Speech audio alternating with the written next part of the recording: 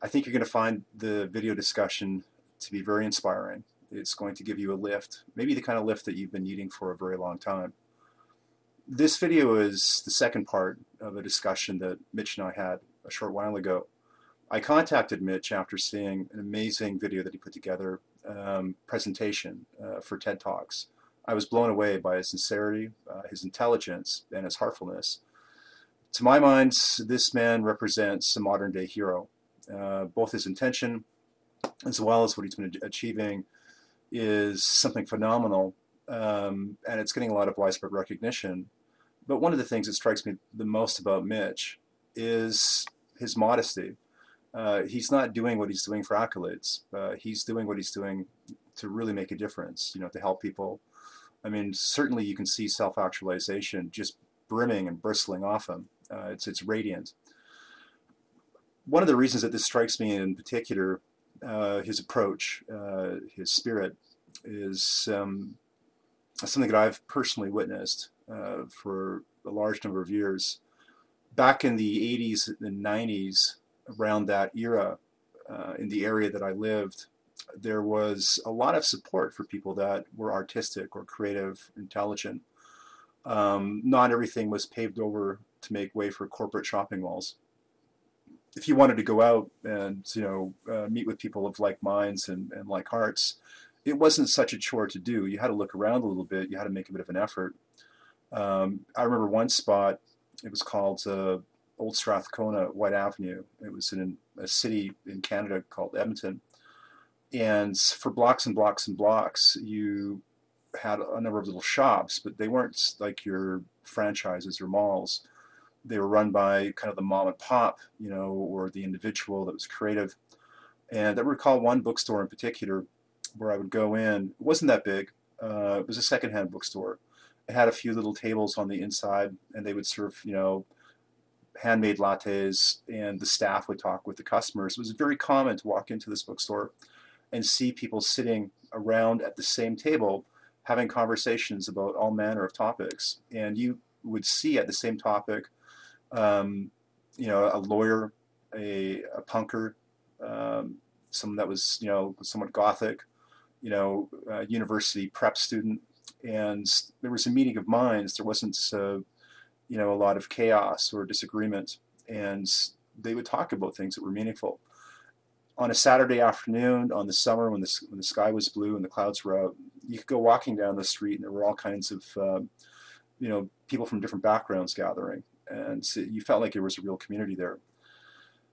When I was listening to Mitch, and I was asking questions in this part of our discussion, I was blown away that this person had not lost sight of what so many people have lost sight of in this modern age. He's making a difference. He is working with technology and science, and he is making progress in a lot of different areas, but he hasn't lost sight of what those most important elements of humanity are really supposed to be about. So in this conversation, I'm asking him questions, basically about his outlook on life. What does he think made a difference for him as a person? If you haven't seen his TED Talk, I really recommend that you do so and check out his sites and websites. But basically in this video, we talk about how to do what you love. How can you heal from past wounds? If you're someone that suffered from depression or you've had a lot of challenges in life, Mitch shares a lot of his insights. Also, how can you escape, a bad situation? How can you make your reality a better place? How can you make meaningful and purposeful, contributions to other people? Mitch also discusses hacker spaces and the maker movement, and he makes comments about how to bring magic into your life. Fortunately, even though we had some technical problems, all the most important things that Mitch shares with us are easily heard and viewed in this video. For some weird reason, when we were doing this conversation, I had some tech problems, and you won't see my image on the right-hand part of the screen. It just didn't show up, and a lot of the video and audio in our discussion didn't make it through. And you don't hear a lot of my voice, but that's not important. What's important is that we were able to ask Mitch some meaningful questions, and the most important parts of his responses got through. I hope you enjoy this. I felt amazing during the conversation and afterwards, and I hope that that comes through to you. Enjoy. Hackerspaces are really, well, they've been around for a while, but in its current state just since 2007. So it's really a new phenomenon, and it's really taking over. There's over 1,500 hackerspaces in the world existing or forming at the moment and growing quickly. They're places, physical places, where there is supportive community for people to explore and to do what they love, and whatever that might be. And it's very different for different people, but there's a lot of overlap in a lot of us. So not only tech, which most people think of when they think of hacking and computers, but also art and craft and science and food and any kind of realm like this. Noisebridge is the hackerspace that I co-founded in San Francisco. It's a very diverse place. We've got about 500 square meters, 50 to 100 square feet of just total chaotic madness and wonderfulness. And we're open 24 hours a day, and there's like 350 people who come by every week, all doing different things. We've got a dark room for film. We've got people who do music and make their own musical instruments or just come and play. We've got people doing visual art. We've got people doing toothpick sculptures, people teaching human languages like German or Mandarin, people teaching computer languages like Python or Ruby or C++. We've got people doing all sorts of things with colored lights. We've got people doing things with brainwaves, all sorts of things like this. And the idea is we have been failed by our education system. We were trained by our education system in rows and columns, responding to bells with an authority at the front, telling us what we need to parrot back on a test. That doesn't help us live lives we really want to live. That may at one time have trained people to be good little workers in the industrial era, but whether or not it trained people well for that, the industrial era is no longer upon us. Whatever we are living in is not the industrial era, and our education system isn't preparing us to live lives that we feel are way worthwhile. And that's really a shame, because they could. But given that they're not in general, hackerspaces are places where people can come together and learn what they want to learn to live the lives they want to live, and to explore and to do what they really love in their lives, whatever that might be, what they're passionate about. And these are places that are supportive for that. So if we don't know what we love, because we're kind of out of practice at this in our modern world, we don't have enough time to explore it. At hackerspaces, people make the time for this and support each other, learn just about anything. And if you know something, just about anyone knows things that others don't like, and the hackerspaces are places where people can share what they know and love that other people can benefit. And each hackerspace is unique, so and they all help each other. So I've been in the world doing workshops, teaching people how to make cool things with electronics, because that's one of the things I love. And I'm also, as it turns out, pretty good at helping people form supportive communities that are good for them, and help them form it in a way that works for them, and for communities that already exist, to help people thrive in their communities. Community is a lot of hard work. We're not well trained in it in our modern world, but we need it. We need community. It's part of why we survived as a species on the planet, because we got together and supported one another. We couldn't have done it just as individuals. We're not strong, so we can go out and just conquer, We have to come together and support each other to make our lives better and make tools to help ourselves in sometimes hostile world, sometimes beautiful world. But whatever we come together and do, we can make our lives better. And hackerspaces are one model within which we can get better at this. But it's still a lot of hard work, so we need people to go around and help people when there are problems with community, because there's always going to be conflict.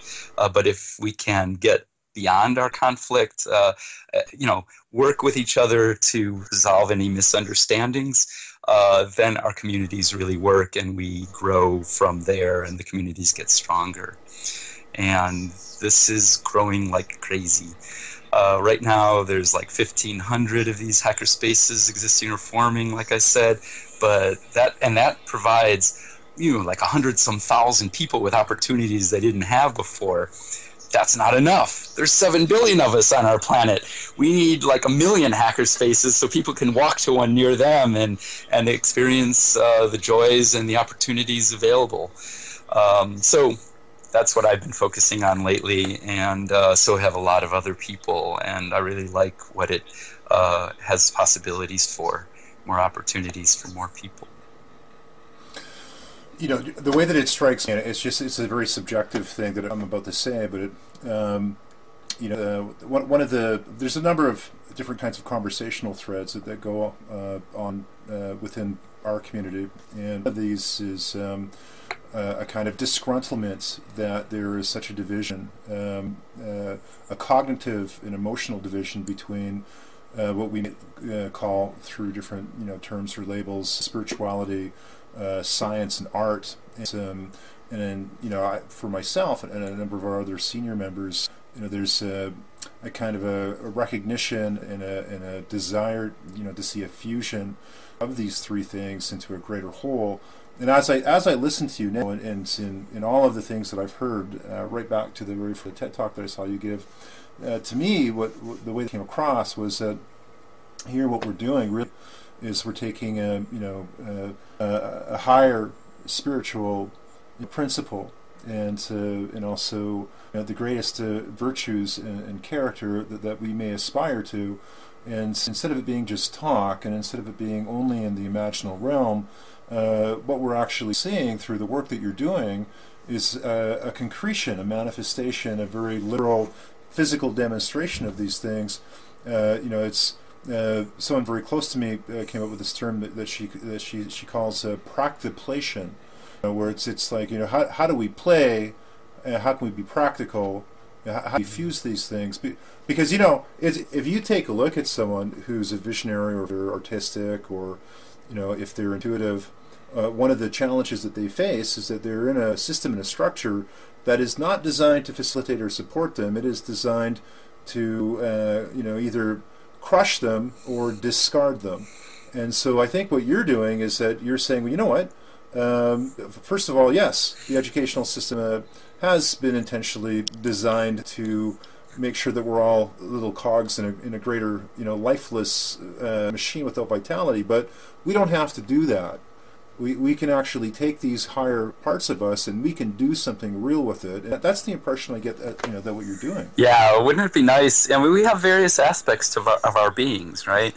So we're not inherently rational, nor should we be. But we can use rationality to enhance our lives. We don't want rationality to be the boss, just like we don't want just pure emotion to be the boss. But we are very emotional creatures.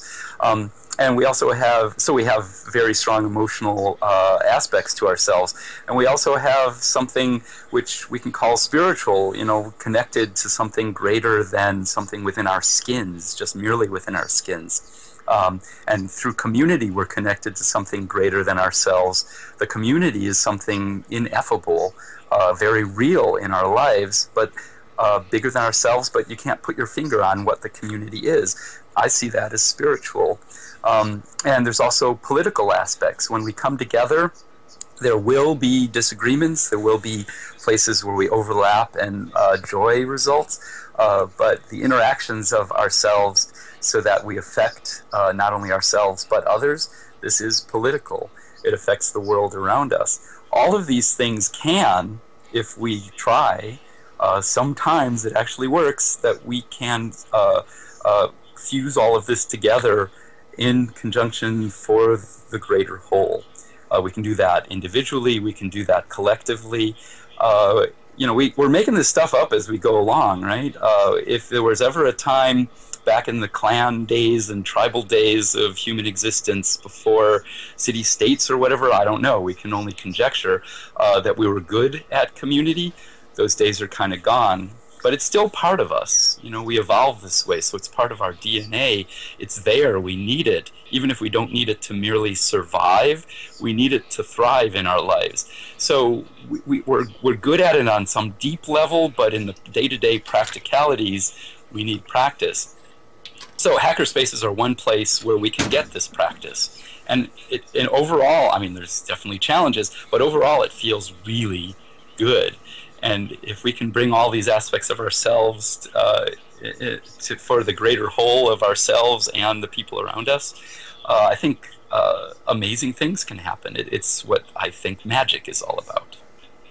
So, I mean, you know, one of the areas that's a really main focus just for our group, and I'm hoping that, you know, for anyone that's watching this conversation is putting a priority on wellness and wholeness and health. That the last few minutes that you know you were sharing that information, that your focus was actually directly on that. That's what I was about to ask you next, and that's you know, here we are where this is being deployed, and it sounds to me like we're seeing something that's a real force for cathartic self-development and, you know, personal, possibly healing and.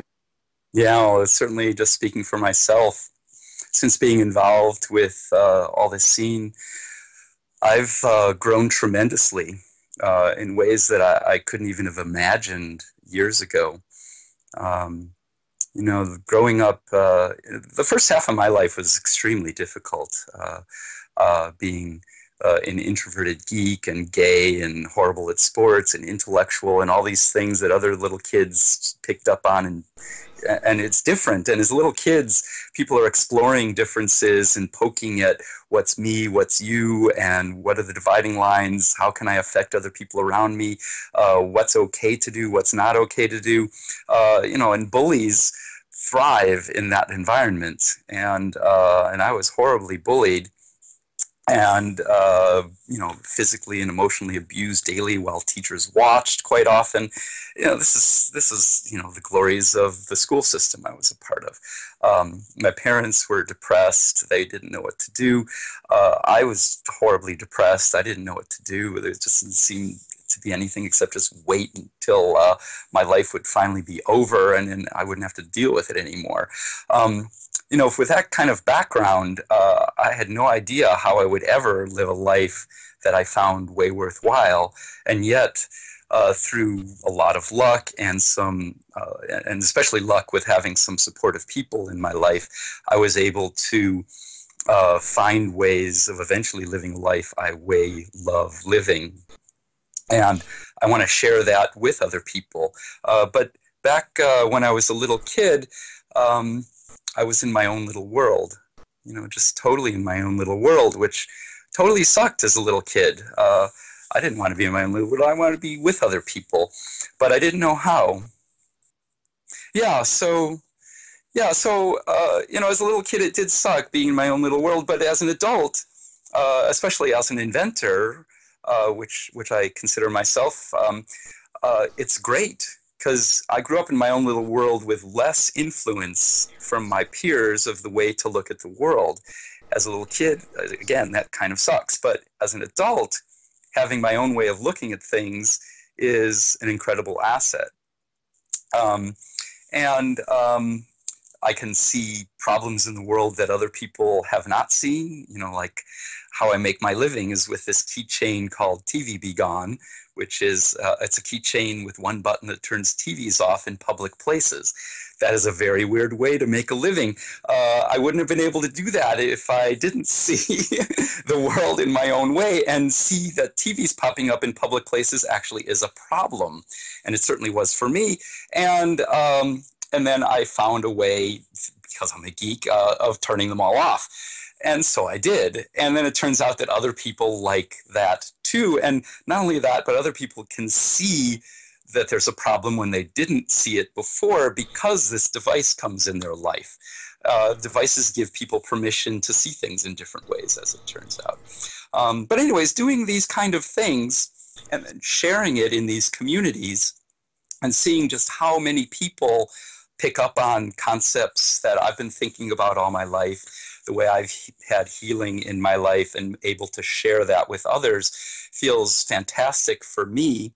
And by being able to share that, that feels fantastic for me. And somehow that is even more healing for me. And being able to help others create community that's good for them, not just community that's good for me, but help others form community that's good for them so that they can thrive even better in their lives. Somehow I find that healing for me. And when people come into Noisebridge, the hackerspace in San Francisco that I'm a part of, that I co-founded, quite often people have the experience that I felt in my own way the first time I went to a hacker conference, where the first time in my life I felt really good being in a group. Because being an introverted geek, being in a group, growing up the way I did with bullies, being in a group meant I had to be on guard, right?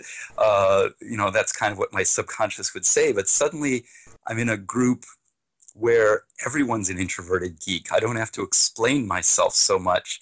I don't have to have some kind of even subconscious thing about people are going to think I'm weird for being an introverted geek and who I am.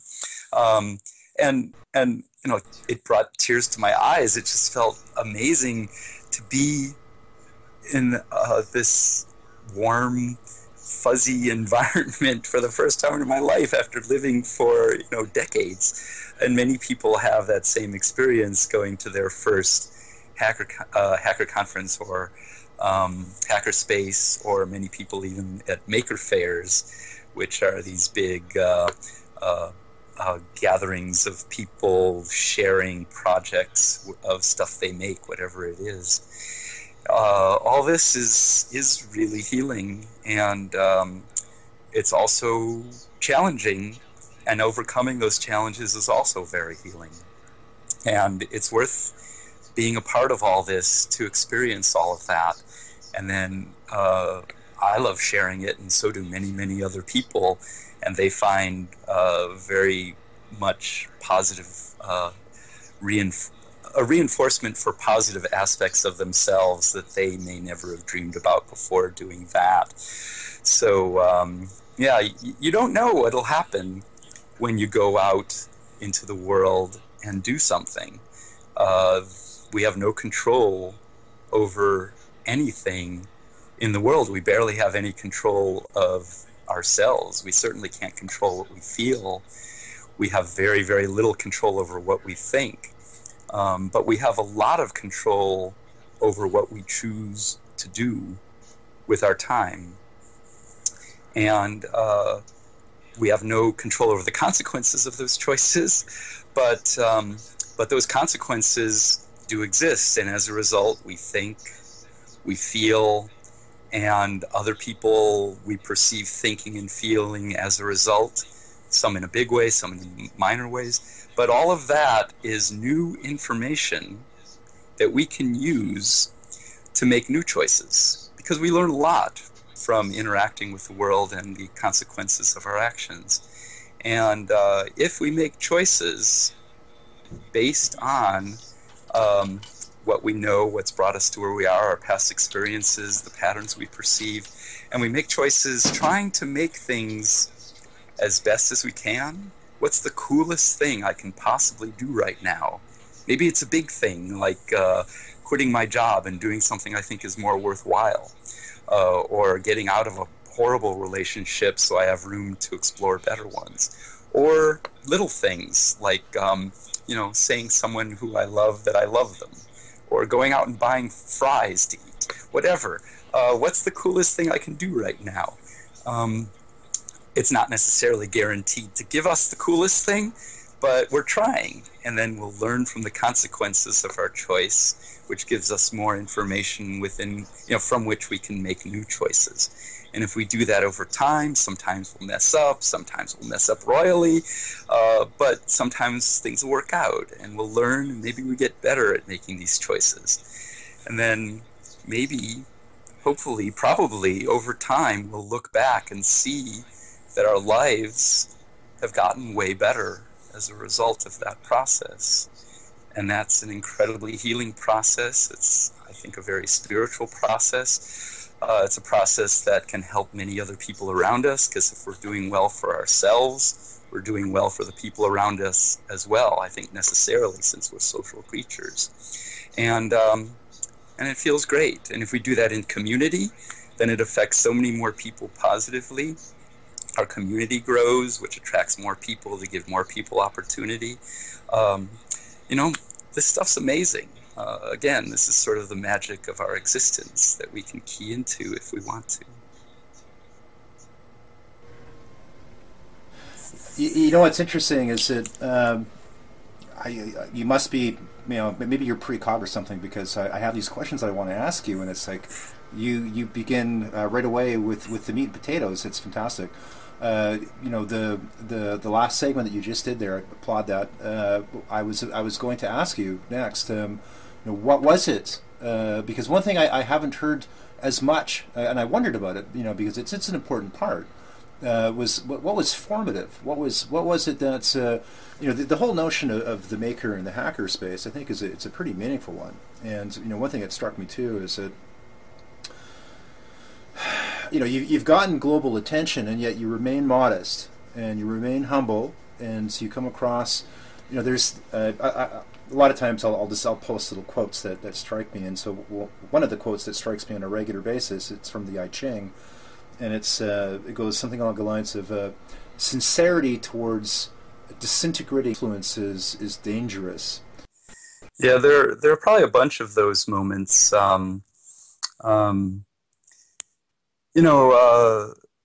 The scenario I painted before is really the process within which I live my life. That was really my living philosophy. Life, as I see it, is a series of choices from which we learn and then make new choices. And that process in and of itself gives my life meaning that is just fantastic for me. And there's been times when choices that I've made seem to come, the idea for the choice just seems to be a flash of insight. The first choice that I made for myself was extremely influential on the rest of my life. Growing up, like I said, being totally depressed, I really hated myself, and not knowing how to do anything for something positive, I would just withdraw into television. There was a daily lineup of TV I watched every day, and even as a little kid, I remember telling myself, I don't like this. Why do I do this? And as a little kid, I had no answers, so I kept doing it. But when I was about 20 years old, I asked myself the same question, watching a rerun of Gilligan's Island, which was the same show that I asked myself the first time when I was a little kid. And then I did have an answer, and the answer was, I don't know, but I don't have to keep watching TV anymore. I don't like it. I don't have to keep doing this. It's taking all the time of my life away. And so I went cold turkey. And instantly, I felt horrible, because everything that I've been pushing away my whole life had a chance to come screaming in with a vengeance, and it needed to. All the uncomfortable stuff that was numbed by watching TV had space to come up to consciousness, and there was nothing I had available to push it away. It had a huge effect on me, but over time I learned to start to deal with all of that stuff. Plus, I had a lot of time to do more worthwhile things. To interact with other people rather than just be afraid of them, to stop eating junk food and be more athletic, not competitive, because that's not my nature, but to go out and ride bicycle and do all sorts of physical activity that I find enjoyable, and become healthy, more healthy from the food I eat and the activities I do, to be less depressed because the stuff coming at me was from my life rather than from simulated life from a screen, showing me that the world out there is the screen showed me that the world out there is a scary place, and that human endeavor was full of all sorts of negativity, because that's what makes good drama on TV and sells more product. In my life, things weren't all negative. There was a lot of positive things that I could key into, et cetera, et cetera. There's so many benefits that happened from that one choice. And pluses and minuses, of course. But I could go with the pluses to the best of my abilities and ameliorate the minuses to the best of my abilities. And so that choice was a huge influence. Fast forward many, many years, and I had grown to live a life that I really liked, could make enough money in several weeks to a few months to not have to make money in the rest of the year by consulting in electronics. But it was never with projects that made me totally excited. And it took a lot of my time and energy away doing these things, which were kind of okay, working with people I kind of like, but not really exciting for me. I didn't jump out of bed and go, I want to solve these problems. It's really exciting to me. It was like, I guess I have to get up and start working on this stuff, and it's okay. But I wanted a life that's more than okay. So I actually had this idea while meditating that I had to follow through, even though it was kind of scary. I saved up enough money to live a year without having to make money, and I was lucky enough to be in a position where I could do that. And I decided for this year, it's an experiment in my life. I will only do what I love. Only do what I love. What would life be like if I spent a year only doing what I love?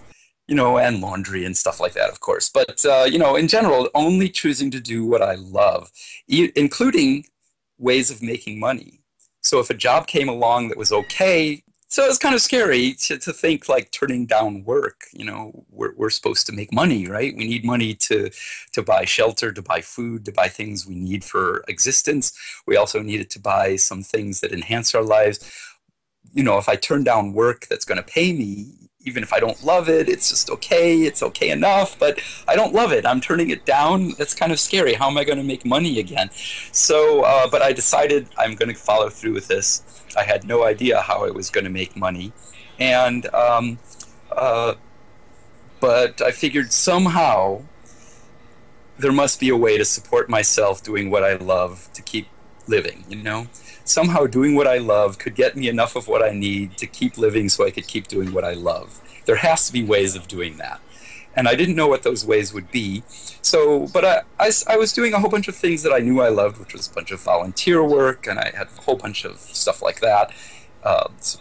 Emotional support for people with HIV over the phone, doing a bicycle coalition to make life better for pedestrians and bicycles, less cars on the street, and putting together computers for low-income people, all sorts of things I love, none of which made me money, but it also, by not working and things that were just okay, and having that buffer set aside that I saved up, I had plenty of time to do projects that I had only been thinking about for a long, long time, but that I didn't do in electronics because when I worked in electronics, I didn't want to play in electronics. But now I had time and energy to play in electronics, and I did several projects that I'd been thinking about, one of which was trip classes, another which was TV Be Gone, and at that moment, TV Be Gone is what got on a roll, and I just became obsessed. I wanted to turn off TVs in public places everywhere I went, and I became obsessed, and I made the first one, and it turned out that friends of mine loved it too, which makes sense because they're my friends. My friends are as weird as me.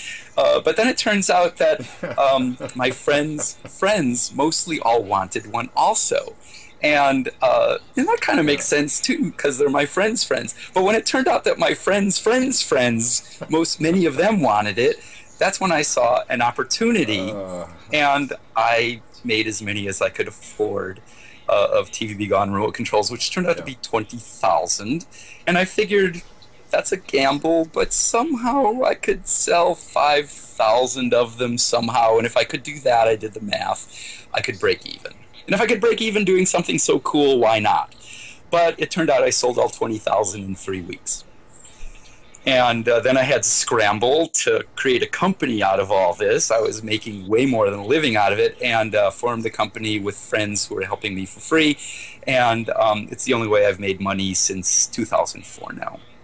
It's kind of amazing what can happen when you explore and then do what you love and make choices to the best of your ability to make things cooler. You know, it's amazing. And this wouldn't have happened if I didn't make these kind of conscious choices. So, you know, and since then there have been a lot of other choices that I've made that have had, you know, huge detours of where I thought my life was heading. You know, like TV Be Gone back then, I'm still an introverted geek. You may not be able to tell by our conversation now, and most people don't believe me when I say it nowadays, but I used to be terrified of people, and I really don't thrive in being in a group of people. I thrive being more alone and one-on-one, but I love people. You know, I love all of the animals on our planet pretty much. Well, mosquitoes I could do without, but whatever. People are probably my favorite species, and I love being with people, but I still am an introverted geek. And if back in the days when I was first doing TV Be Gone, if someone would have told me, this is going to lead you to do public speaking before thousands of people at a time or 1 million people on TV and radio, I would have done everything in my power to make sure that that did not happen. But now it turns out that I actually like it. It still scares the hell out of me to go in front of a group, but I know it'll be okay because I've had enough positive experience with it, and I know I can handle it. And I know the positive effects from it, not just on me, but on others. So it's way worth dealing with my fear of it. So you know, just a few examples of the kind of things where, you know, just one choice has a big influence on my life. And as long as I'm alive, I'll keep doing, to the best of my ability, what I love, keep reevaluating that. And new choices are going to happen that come out of left field. And I'm going to go with them and see what happens. And I want to make my life and the life of those around me better. So as long as I'm alive, I'm going to keep making choices that go towards that. Well, I can't help but applaud that. I'm happy to do so. It's funny because I feel like you're like, what's the word? It's like do you remember when you were a kid and it was really hot out and they stick the thing on the front lawn and it's the rotating spray and the little kids are jumping through it. You know, they're parched and they're all happy. You're like a living water sprinkler, man. It's truly it's fantastic. Well, look, are you? How do you feel about Sure. a few more questions and then we'll wrap it up and we'll let you have the rest of the evening? Okay. One of you, there's a couple of questions that are just popping to mind. But one thing is. You know, I think a lot of people go through much of the same kinds of experiences qualitatively that you've gone through. And I think a lot of what you've been sharing there, I think everything that you've been sharing there is going to be helpful and probably on a very deep and profound way. But if there's viewers that are watching this now and they're at a place in their lives. Yeah, wow. So, oops, kitty cat's coming in the way. So, yeah, you know, the biggest obstacle for doing what you love in your life is probably yourself. There's also external circumstances. You know, it's really easy to say, for me to say, for anyone to say, you know, you should do what you really love in your life. It's not necessarily easy to actually do that, though. But boy, it's so way rewarding to try, you know, to make space, to explore, and to actually do it. But there are a lot of circumstances, external circumstances in our lives that can get in the way. There's, you know, perhaps lack of resources. But if we have, we don't need a whole lot of resources to explore and do what we love. The main thing we need is some time. And there's probably some things that anybody does that is maybe not the best thing for you know, us to be doing right now. You know, and TV is just one obvious thing. As Americans in particular, we have 6.5 hours on average of screen time, and that's not like screens for work. It's just screens that we sit in front of, and time goes away when we're in front of them. Maybe some of that time is really awesome. That's up for each individual to decide for themselves. But if a little bit of that screen time can be put aside to explore something you might enjoy a little bit more, maybe that's worth doing. Also, hackerspaces are ways, just one example of people pooling resources. When we pool our resources, we can do so much more together than on our own. And we don't need a whole lot of resources to do a lot of amazingly cool things in our lives. And then there's people in our lives that we care about and we want to support them. And, in order to do what you love, you've got to take some risks, and taking risks, that's scary. That's why it's called taking a risk. And taking a risk on your own time with your own resources is one thing, but when it's the resources that you share with others to support them, it can be even scarier. That's your responsibility. Hopefully you look at it as a responsibility and not just an obligation which you feel trapped in. But if we have people in our lives that we feel responsible for, hopefully it's an interdependence. They're sharing a lot of cool things with us as well.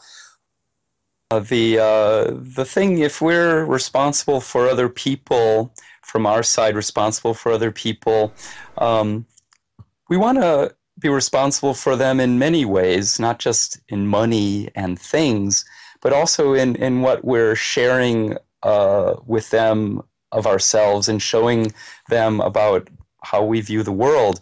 And if you're a parent, say, and you have kids, if you are of the opinion that you need to make money to support your kids, that's an important thing to do. But if you spend more time at work and making money and put all of your attention on making money, then that is something that your kids are going to pick up on. And one message they might learn, which is unfortunate about that, is that making money is more important than exploring and doing what you love in your life. I don't think that's a good lesson to be teaching anybody ever. Having enough money is very important in the modern world we live in. But, keep that in mind as you go along. Keep that in balance. The money isn't the important thing. Money is only a resource that we can choose to spend our time getting so that we can use the money to do awesome in our lives, or survival if it comes to that. But, most people, I think, who are listening are beyond survival level. So it's not just survival, but, it's important to think about things. What do you actually need in your life to do what you really want to do? And not just, make money because that's the default. And then make more money because that's the default. And then make more money because that's the default. And more money because that's the default. You can do that. It's okay.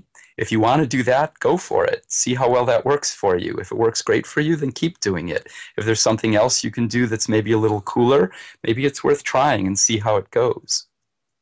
One other thing along these ways, whenever you have any kind of goal, the goal can become more important than the steps that you're taking along the way, and you lose sight of your life perhaps doing that. If a goal is important enough to you, maybe it's worth making some sacrifices along the way, maybe not. But it's important to keep track, I think, along the way of if the goal is still what is important to you and where your life is heading. But along the way, if it still is where you're heading, obstacles will come up. That's an inevitable part of life, and there will be ups and downs of life. Overcoming obstacles feels great. And there's a difference, though, between an obstacle and a brick wall. Or doors shutting, whichever way you want to look at it. If you're going somewhere and doors keep shutting and keep shutting and keep shutting, or brick walls sort of drop down out of nowhere and you keep beating your head against it, maybe that's a clue that that's not where your life really needs to head. And only you and you alone can discern the difference. But it's important to think about what those differences might be for you. Or if you knew, like a kid like that, what might you suggest to them? Like what are some music, or some movies, that you've found that were personally inspiring, that you might say, hey man, listen, I know you're feeling down. You're in Japan. You want to get some stuff going together. You're in a tiny little apartments. You don't have enough resources to get your stuff together. You don't have the physical space. Like, here's a cool movie. Here's a cool book. Here's some music that when I was feeling down, it lifted me. What would be some examples of that? Yeah, well, there's a lot of cool examples of that. I think the main depression is a horrible state. People who've never gone through chronic depression can't possibly understand how horrible it is. People who haven't gone through it have this notion that you could just sort of snap out of it, and you can't just snap out of it. At some point, it might just magically go away, but we don't have control over that state. It's this vicious cycle of horrible, depressing thoughts that create horrible, depressing brain chemistry, that create horrible, depressing thoughts, that create horrible, depressing brain chemistry, etc. And while in that state, we are totally unmotivated to do anything. There's a great TED Talk that I just saw by a person whose last name is Solomon. I can't remember his first name. Andrew, maybe? He's an author, and he talks about depression. And he said he'd come home and his answering machine, this is back in the days of answering machines, would be blinking that there's a bunch of people who called. And rather than thinking, oh, cool, I have friends who called me that I can call back, he would think, ugh, that's a lot of people to call. It's totally unmotivating even to call someone that you know and like and love. There's so many different things to try, however. If you really need to, I really hope that you can reach out to someone you know just a little, or maybe someone you don't know, maybe a suicide hotline or just a depression hotline, or on the internet. Just reach out and ask for some support. It's okay. I know in many cultures it's shameful to reach out because it proves that you're weak, and that might prove to it proves to yourself that you're weak, you think. It might prove to yourself that you're not okay and that you're messed up. All of these circles that go around in our heads are not really useful. They're there, they're real, but how important are they if reaching out can possibly help you even a little bit? Maybe it's worth it. There's a bunch of books and movies that were helpful for me, but everyone goes through depression in their own way. So I don't know if the ones that are good for me will be good for other people. One movie that was really good for me is a movie a long time ago, Harold and Maude, about an adolescent who grows up with a controlling family, and the family won't allow him to be himself. He has no clue how to be himself, but just sort of randomly he meets this old woman who's a total maverick, who really encourages him to explore what it is he might love in his life. And I think it's a brilliant film. It's also very funny and entertaining along the way. So it's kind of heavy as well. It goes through all of these emotions, and what you're left with in the end, if it works for you the way it did for me, is wanting to do something new in your life. And I think that's a great thing. One of the things in my life that has been very, very difficult to deal with is all of the shame I grew up with. Being bullied and beaten up and abused emotionally and physically by bullies, and I internalized that. I really believed that I didn't deserve to live my life. I was too afraid to kill myself, which I'm grateful for now. But I really didn't want to exist. And living this way just filled me full of shame. I hated myself. I thought I was horrible. I was this miserable, turd. And, that's shame. That it's in my inner core that I am horrible. That's what I truly believed. And it's very difficult to live that way. In fact, in our culture, it's even shameful to feel shame. And it's so dark and horrible that we can't think about it. It's the definition of emotional pain is this shame. And there's this one book which I think is very well written called Healing the Shame That Binds Us, by a psychiatrist whose name is Levine. And that book helped put a lot of thoughts and feelings together in a way that I could move on to another step in my life. Maybe it'll be helpful for other people too. And as far as music, we all have very different tastes in music, and my personal taste runs into very spacey music that allows me to explore inwardly and helps me get into a meditative state. But music that is interesting enough so that it doesn't, my intellect, my conscious mind doesn't go, oh, this is boring. So for me, Brian Eno is one of my heroes who fits the realm of music that's very spacey and beautiful, but it is interesting enough to keep various aspects of my being attentive and moving in a direction I like. But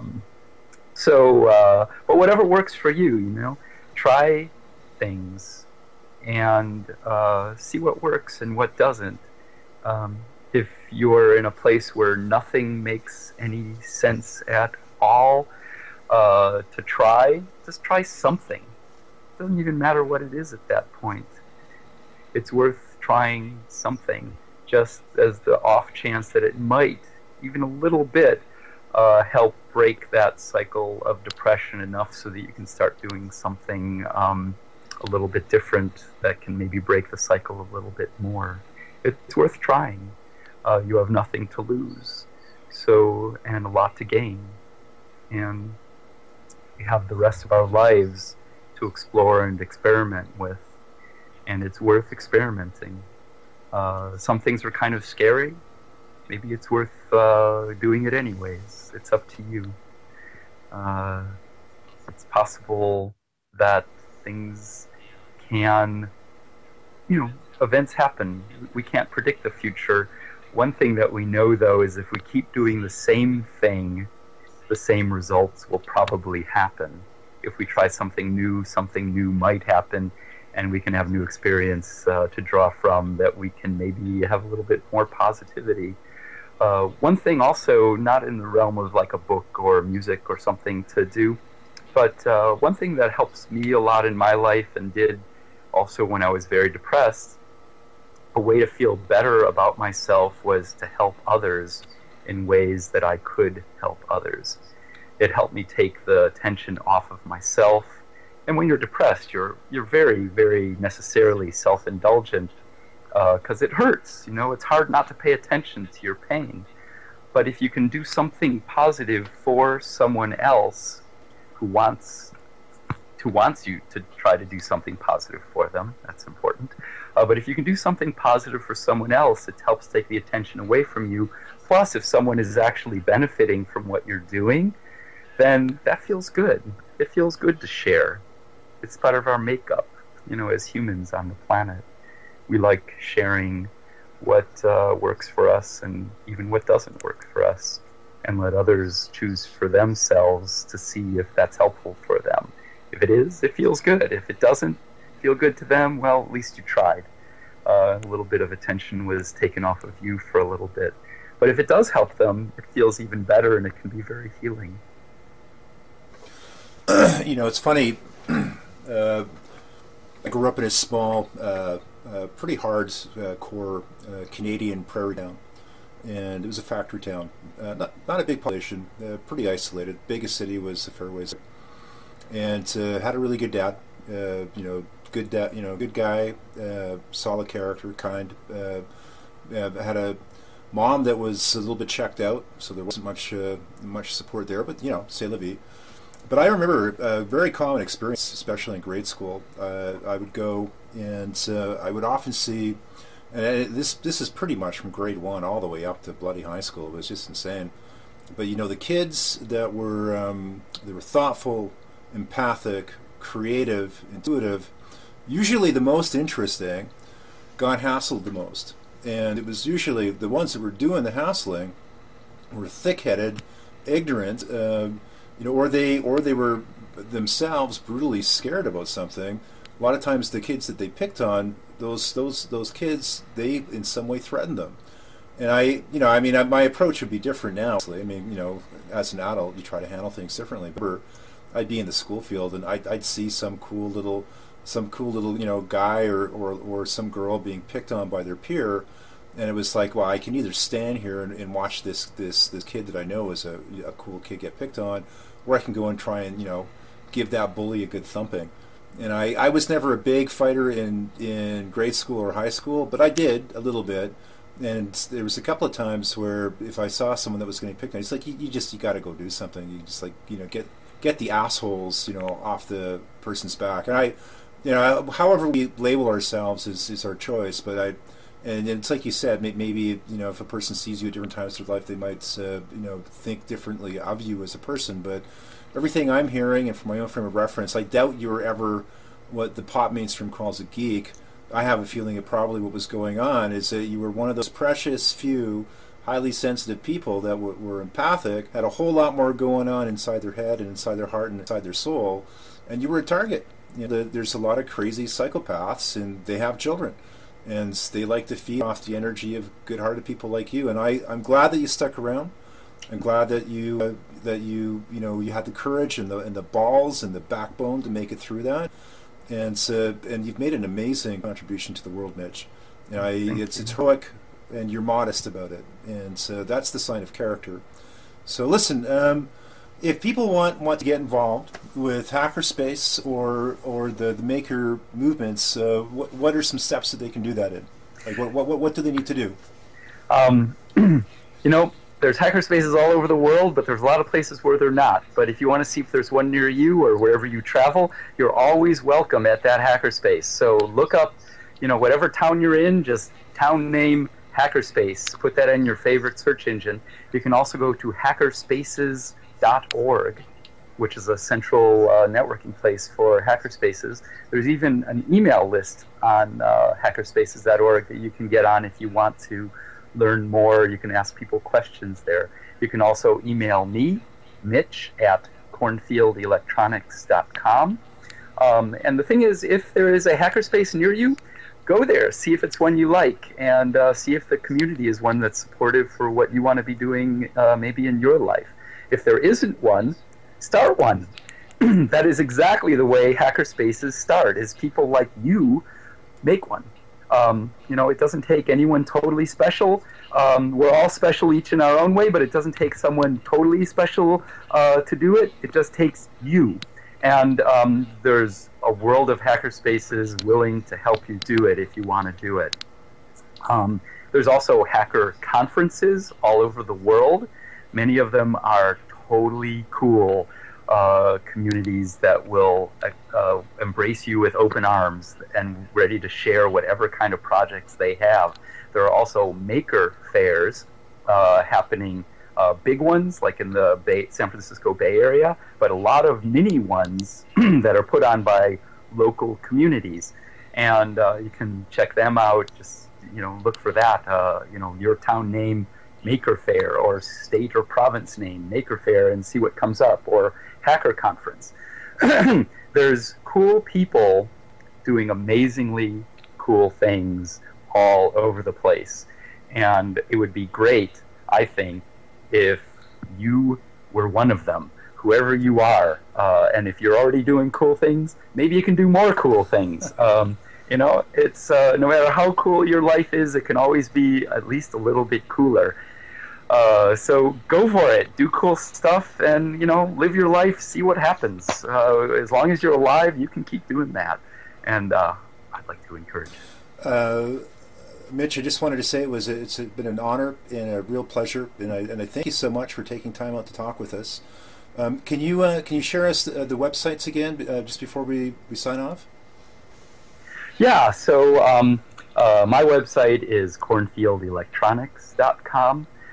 There's also for Hackerspaces, hackerspaces.org.